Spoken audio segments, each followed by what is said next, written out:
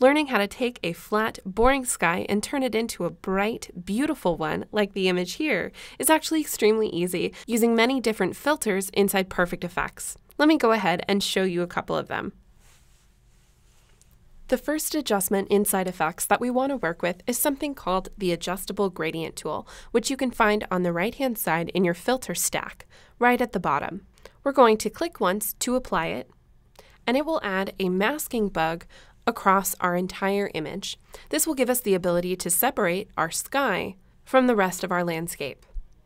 If you have a slightly more difficult horizon line to work with, you can also choose to use our adjustment brush. The adjustable gradient works best on images like this one that have an extremely clear horizon line across the bottom.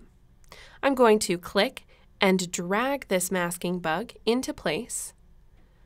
And on the right-hand side of my screen in the Filter Options pane, this is where we're going to make adjustments to the sky itself.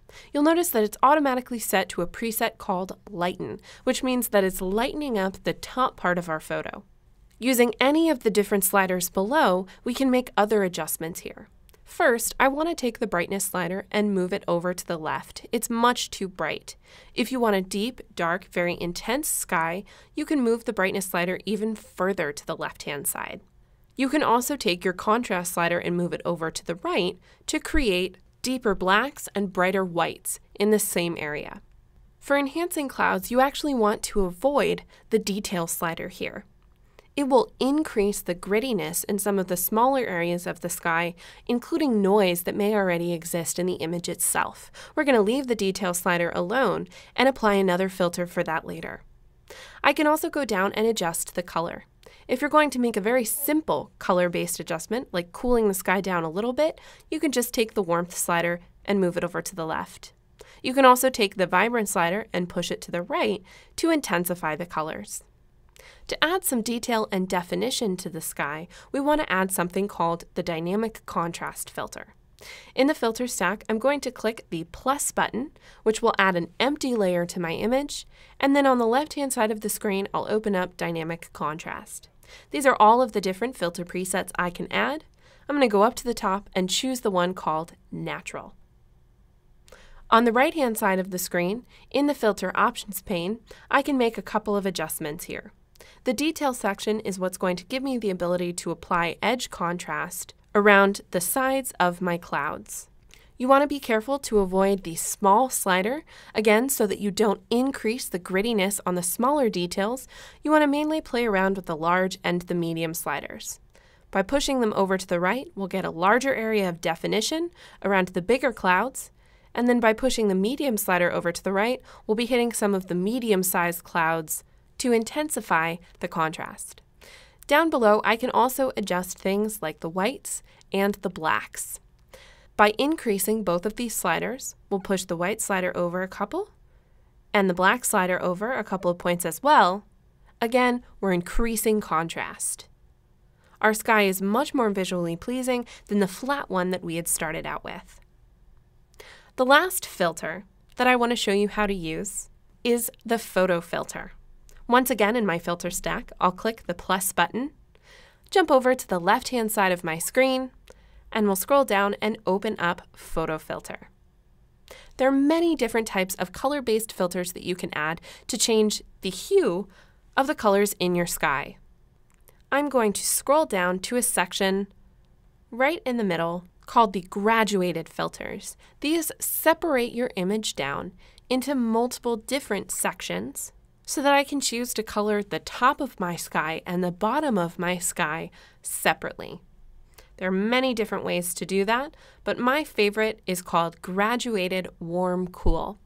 I'll click once to apply it, and then on the right-hand side in my Filter Options pane, I need to adjust where my colors fall. You'll see that there are two colors, one that's orange and one that's blue. However, the orange is affecting the top of my sky and the blue the bottom. We want to switch them, so I'll click the Swap Colors button. Now we have a strong blue on the top, and then we have a nice orange on the bottom to bring out the sun setting. You can adjust the position as well as the transition between these two colors down at the bottom of the screen, underneath the position section. There's a presets drop-down menu where you can actually choose a preset that you may prefer. There are many different options in here. Or you can choose to just manually adjust things like the distance. This will change how close it is to the top and the bottom just by clicking and dragging this. I can also take the transition slider and move it to the right to soften the edge between the top and the bottom. Once I have my position set, the last thing that I need to do is adjust the mode. This will change how these colors are blending into your background image. I'll open up the mode drop-down menu and swap it over to strong. Strong is the most high contrast, high saturation option out of these four, and subtle is just a slightly more subtle version of strong. There's also an option called clean highlights, as well as clean shadows. The best way to figure out which one works best for your image is just to hover your mouse over each option until you find the one that you think works best.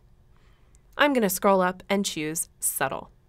The last slider here that's extremely important is the polarizer. This is a good way to make sure that you maintain high contrast in the areas that you're applying the photo filter, because sometimes they can appear a little flat after you add a layer of new color.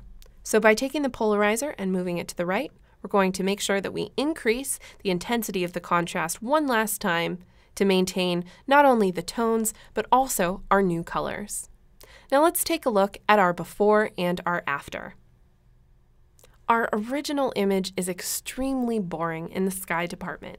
It was an absolutely beautiful day, however the camera didn't capture the sky the way that I had wanted it, so we applied 3 different very specific filters inside Perfect Effects, and we ended up with our after image. While you don't necessarily have to go quite as high saturation, high contrast as I did, you can see that the possibilities here are almost endless.